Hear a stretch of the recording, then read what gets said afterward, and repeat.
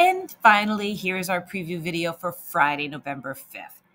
Today in math, you're going to solve division problems requiring decomposing a remainder in the tens place. For grammar, we're going to focus more on plural nouns, and there are a lot of different rules for making nouns plural depending on the ending. For writing today, we're going to work on what does it look like and why is it important. And we're going to do a grab bag activity, which I think you're going to love.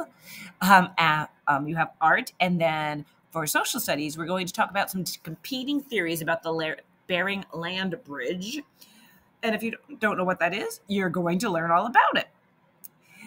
After lunch and recess for literacy, we're going to read some stories from Titanic survivors and complete a data table with their information.